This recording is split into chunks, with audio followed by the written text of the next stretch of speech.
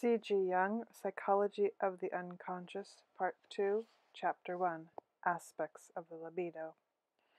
Before I enter upon the contents of this second part, it seems necessary to cast a backward glance over the singular train of thought which the analysis of the poem, quote, "The Moth of the Sun," has produced.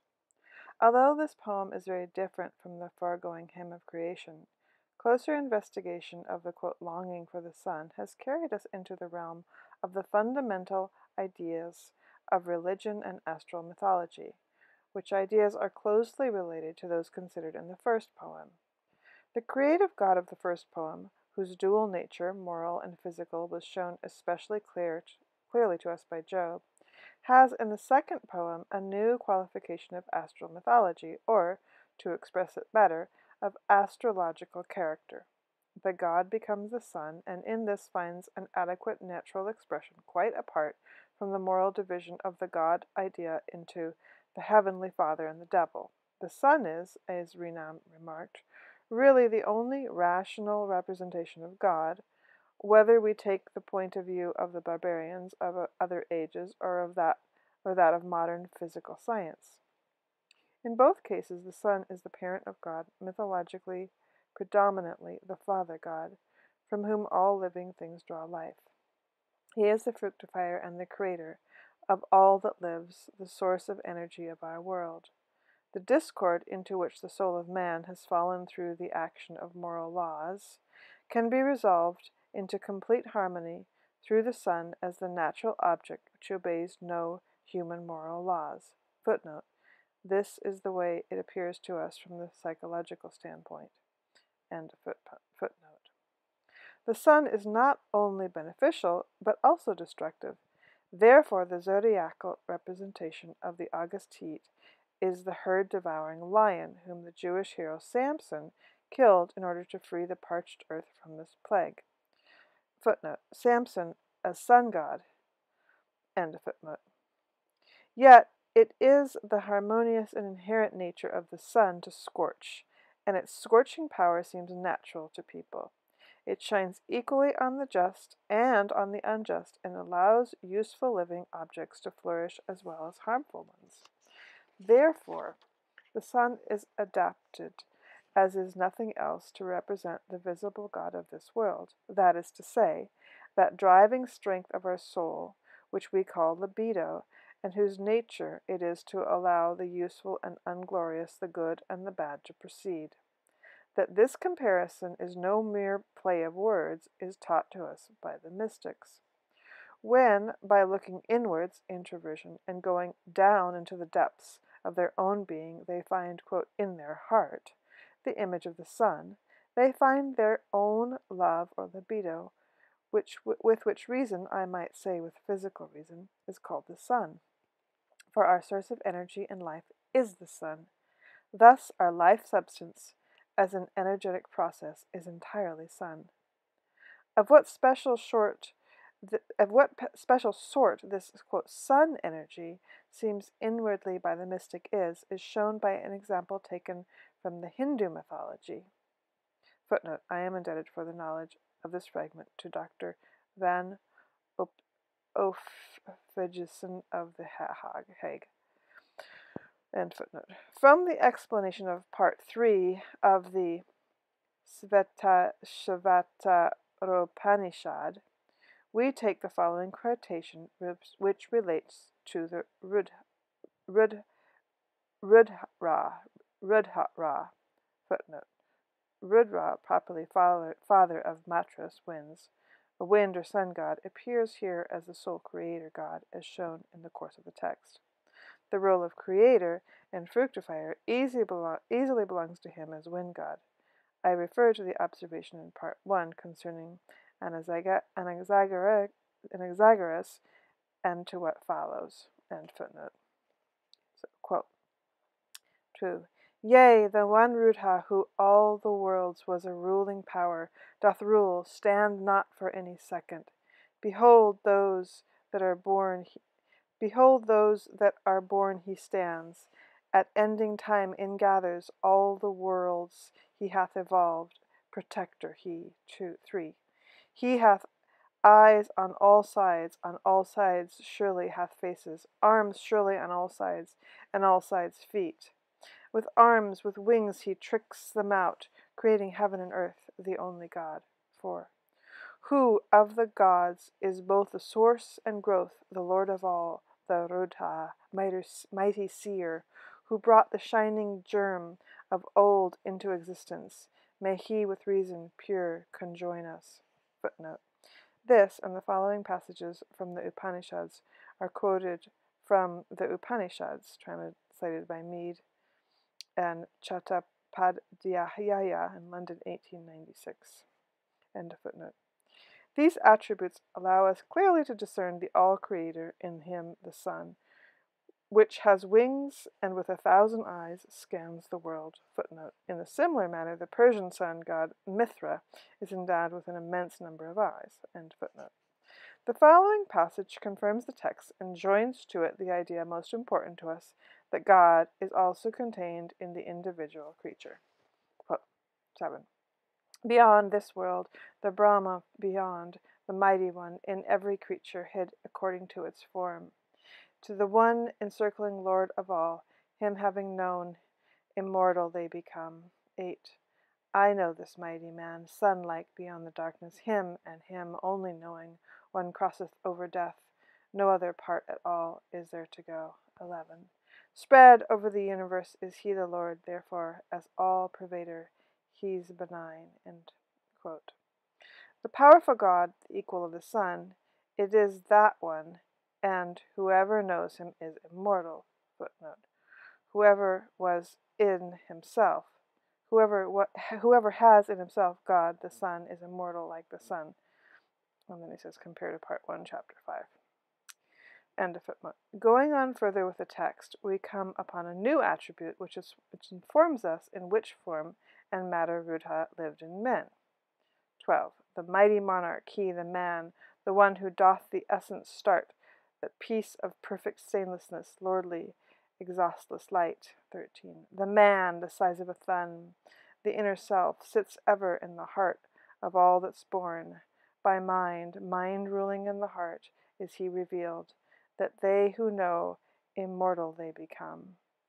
14. The man of the thousands of heads and thousands of eyes and thousands of feet, covering the earth on all sides.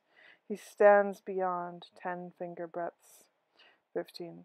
The man is verily this all, both what has been and what will be, Lord too of deathlessness, which far all else surpasses. End quote. Important parallel quotations are to be found in the Kathopanishad, section 2, part 4. 12. The man of the size of a thumb resides in the midst within the self of the past and the future, the Lord. 13. The man of the size of a thumb, like flame free from smoke, of past and of future, the Lord. The same is today, tomorrow the same he will be. End quote. Who this Tom Thumb is can easily be divined, the phallic symbol of the libido. The phallus is this hero dwarf who performs great deeds, he, this ugly god in homely form, who is the great doer of wonders, since he is the visible expression of the creative strength incarnate in man. This extraordinary contrast is also very striking in Faust, in the mother scene. Mephistopheles says, I'll praise thee ere we separate, I see. Thou knowest the devil thoroughly. Here, take this key, Faust. That little thing, Mephistopheles. Take hold of it, not undervaluing. Faust, it glows, it shines, increases in my hand. Mephistopheles. How much it is worth, thou shalt understand. The key will scent the true place from all others. Follow it down, to lead thee to the mother. End footnote. Bayard Taylor's translation of Faust is used throughout this book. Translator. End of the Faust quotes. Here the devil again puts into Faust's hands the marvelous tool, a phallic symbol of the libido. At once before, in the beginning, the devil, in the form of a black dog, accompanied by Faust, when he introduced himself with the words, part of that power not understood, which always wills the bad and always creates the good." End quote. United to the strength, Faust succeeded in accomplishing his real life task, at first through evil adventure and then for the benefit of humanity. For without the evil there is no creative power. Here, in the mysterious mother scene, where the poet unveils the last mystery of the creative power to the initiated, Faust has need of the phallic magic wand, in the magic strength of which he has at first no confidence, in order to perform the greatest of wonders, namely, the creation of Paris and Helen.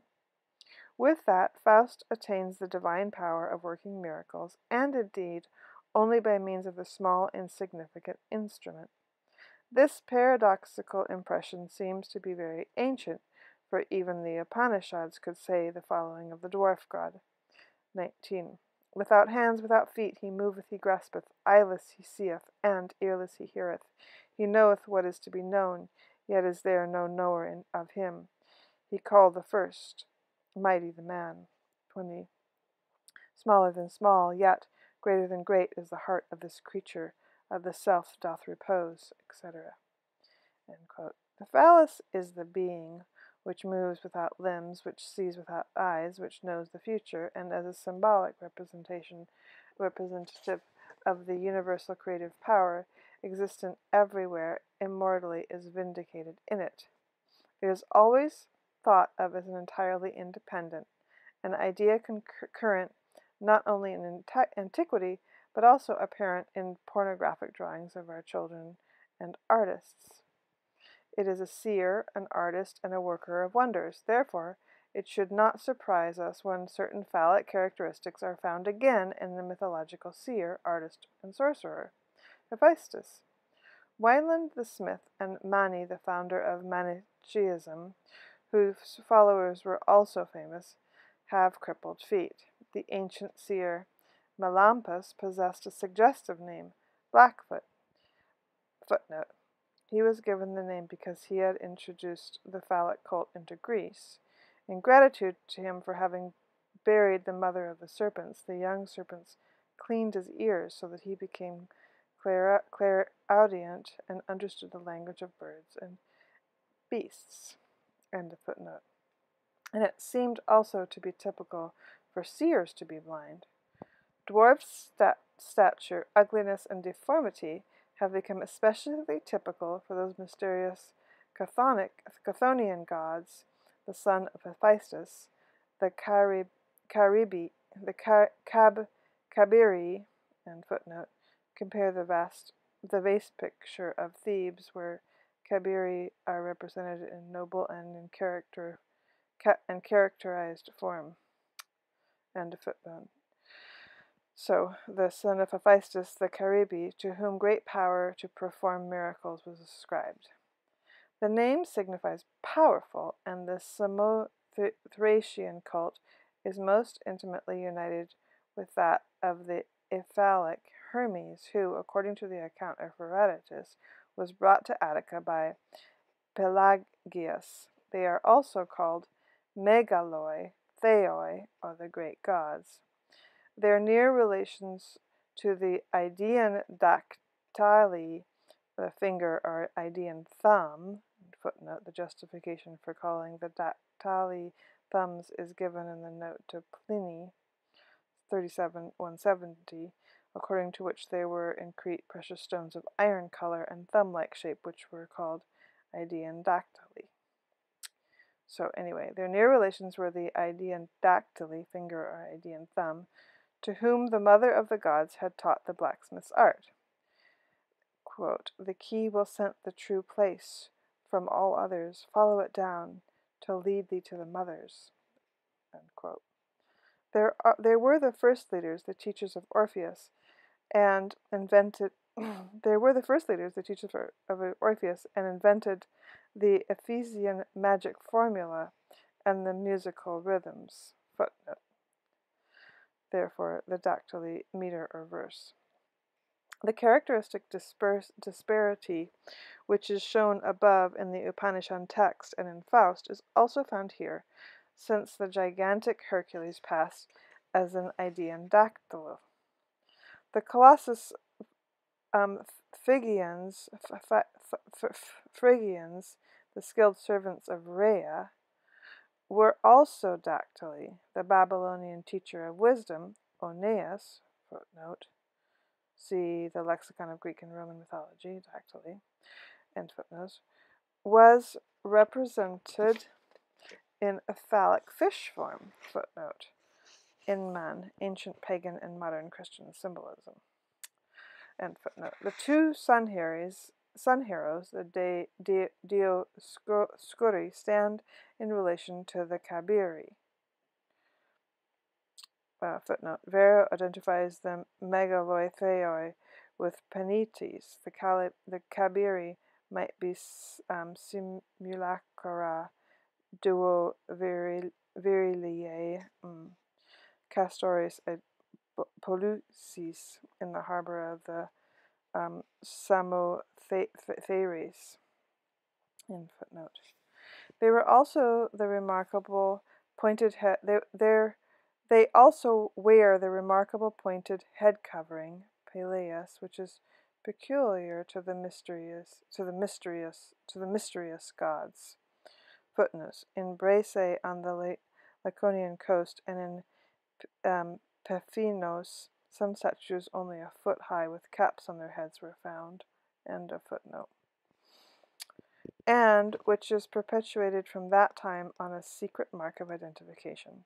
Attis, the elder brother of Christ, wears the pointed cap just as does Mithra. It has also become traditional for our present-day Chthonian infantile gods, the brownies, Penates, and all the typical kinds of dwarves. And footnote, that the monks have again invented cowls seem of no slight importance. So, end of footnote. Freud has already called our attention to the phallic meaning of the hat in modern fantasies. A further significance is that probably the pointed cap represents the foreskin.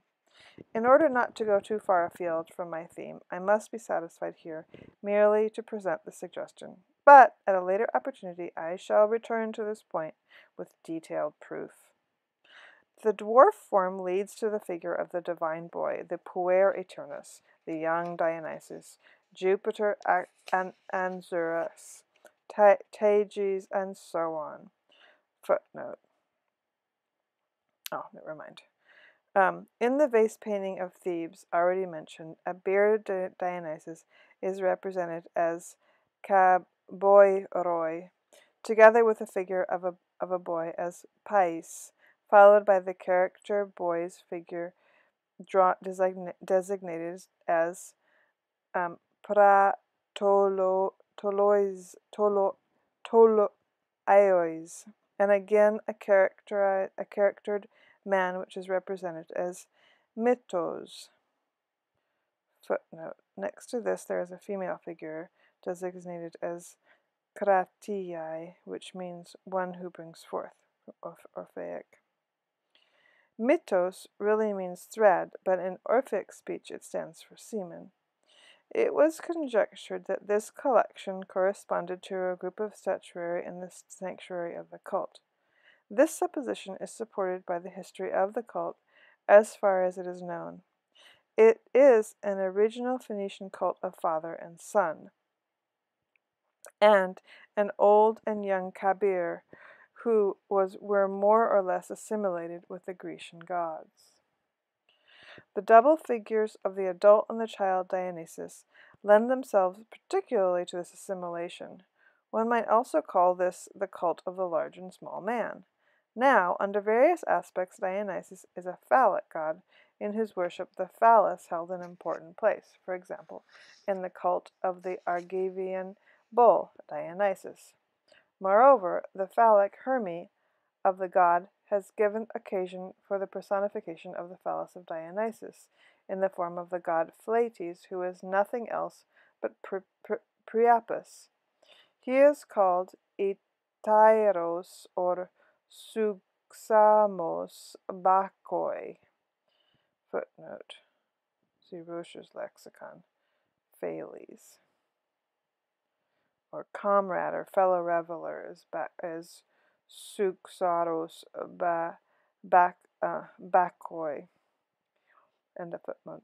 Corresponding to this state of affairs, one cannot very well fail to recognize in the previously mentioned Kabiric representation and in the added boy's figure the picture of the man and his penis. Footnote. Compare Freud's evidence.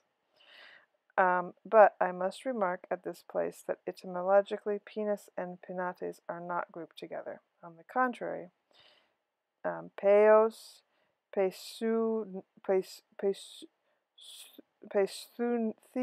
Sanskrit pasha-e, Latin penis, were given with the Middle German high visal, or penis, and the Old German fasal, the significance of foetus, proles.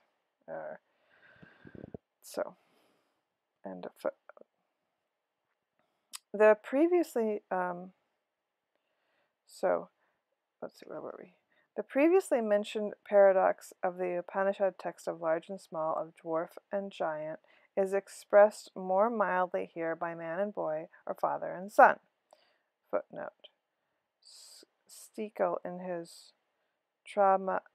Traskimbolik, has traced out this sort of representation of the genitals, as has Spielrein, also in the case of dementia praecox. End of footnote. So, the motive of deformity, which is used constantly by the Kabiric cult, is present also in the vase picture, while the parallel figures to Dionysus and Pius are the characterized Mitos and Pratoleos. Just as formerly the difference in size gave occasion for the division, so does the deformity here. Footnote. The figure Kratia, the one who brings forth, placed beside it, is surprising in that the libido occupied in creating religion has apparently developed out of the primitive relation to the mother. Without first bringing proof to bear, I may remark that from this knowledge of especially strong sidelights are thrown upon the original psychologic meaning of the religious heroes. Dionysus stands in an intimate relation to the psychology of the early Asiatic god who died and rose again from the dead, and whose manifold manifestations have been brought together in the figure of Christ into a firm personality enduring for centuries. We gain from our premise the knowledge of that these heroes, as well as their typical fates, are personifications of the human libido and its typical fates. They are imagery, like the figures of our nightly dreams, the actors and interpreters of our secret thoughts. And since we, in the present day, have the power to decipher the symbol of dreams, and thereby surmise the mysterious psychologic history of development of the individual, so a way is here open to the understanding of the secret springs of impulse beneath the psychologic development of races.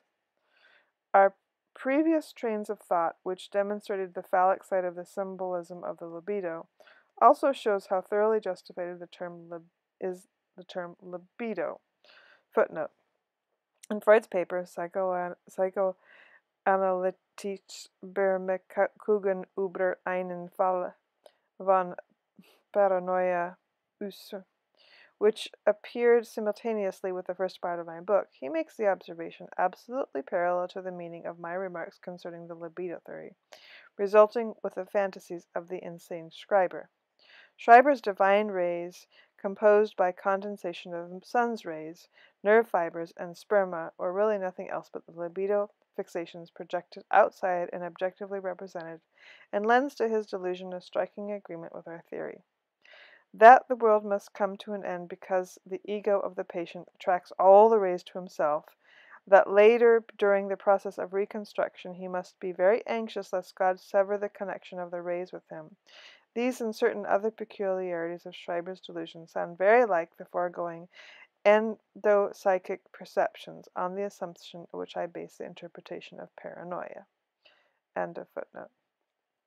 Originally taken from the sexual sphere, The word has yet the most frequent technical expression of psychoanalysis, for the simple reason that its significance is wide enough to cover all the unknown and countless manifestations of the will in the sense of Schopenhauer. It is sufficiently comprehensive and rich in meaning to characterize the real nature of the psychic entity which it includes. The exact classical significance of the word libido qualifies it as an entirely appropriate term. Libido is taken in a very wide sense in Cicero.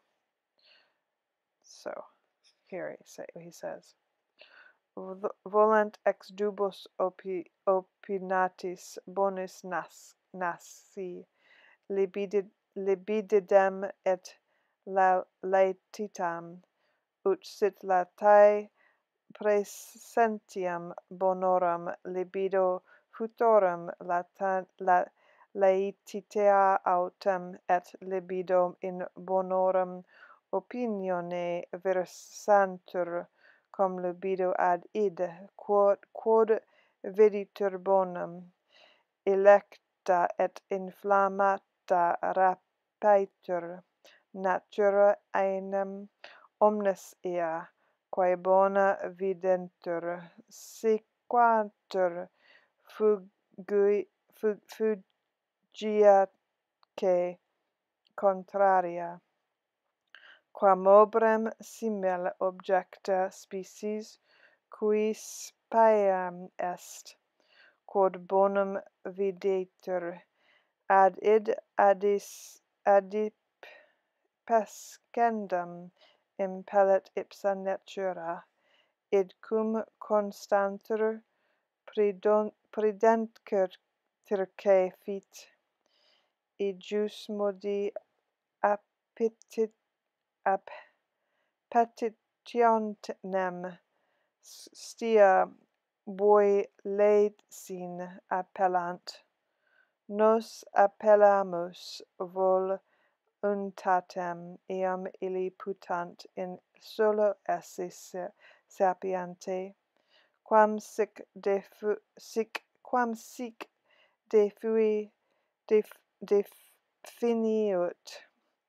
volutas est quae quid cum ratione decidorent, quae autem ratione adversa incitata est vehementius ea libido est, vel cupiditas efferanata, quae in omnibus stultis invenitur. Translated. From the good proceed desire and joy, joy having reference to some prescient good, and desire to some future ones. But joy and desire depend on the opinion of good, as desire, being inflamed and provoked, is carried on eagerly towards what have the appearance of good. And joy is transported and exults on obtaining what was desired, for we naturally pursue those things that have the appearance of good, and avoid the contrary.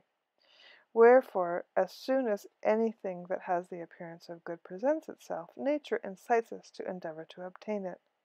Now, where this strong desire is consistent and founded on prescience, it is by the Stoics called bolesis, and the name which gives it its volition.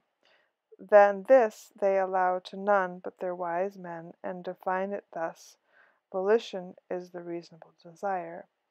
But whatever is incited too violently in opposition to reason, that is a lust, or an unbridled desire, which is discoverable in all fools. From Cicero. End of translation. The meaning of the libido here is to wish, and in the Stoical distinction of will, dissolute desire. Cicero used libido in the corresponding sense. Agere rem aliquam libidine non rationae. Translated, libido is used for arms and military heroes rather than for dissipations and banquets. In the same sense, Sala says, iracundie paris est libidinis, in another place in a milder and more general sense, which completely approaches the analytical use. Majesque in decoris armis es militaribus equus, quam in scortis et in convividis libidem habibant. Translated as the same thing. Libido is used for arms and military rehearsals rather than participations in banquets. So it gives the same translation for both sentences. Also, quod in tibi bona libido fuit patrae, etc. The use of libido is so general that the phrase libido in est scire merely has the significance as I will, it pleases me. In the phrase aliquam libido iurine lacicit, libido has the meaning of urgency. The significance of sexual desire is also present in the classics. The general classical application of the conception agrees with the corresponding etymological context of the word libido or lubido, with libit, more ancient lubit, it pleases me, and lubens, which equals gladly or willingly, or Sanskrit lubhyati equals to experience violent longing, or lobhyati, which equals excited longing, or lubdahi, or eager, or lobha, or longing, or eagerness, or the Gothic Luifs, and the Old High German Liob, or love. Moreover, in Gothic, Lubians was represented as hope, and Old High German Lobon equals to praise, and Lob equals commendation, praise, or glory. And Old Bulgarian Lubijiti is to love, and Ljubia is to love, and Lithuanian Liapsinti is to praise. Footnote, Waldy says, Waldy in the Latin etymological dictionary says, see libet, liberi, children, is grouped together with libet. Could this be proven, then Liber, the Italian god of procreation, undoubtedly connected with liberi, would also be grouped with libet.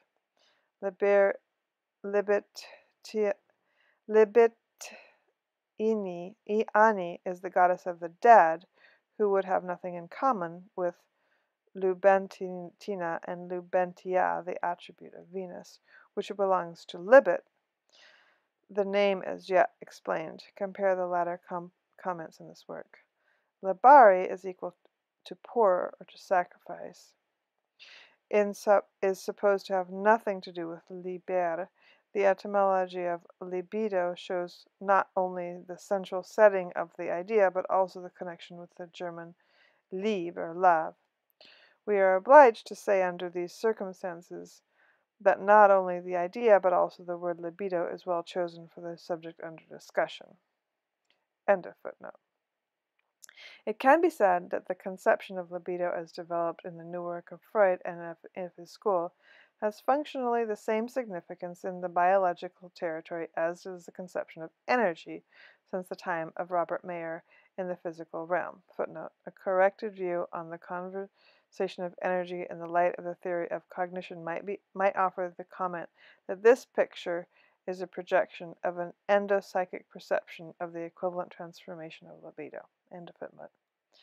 It may not be superfluous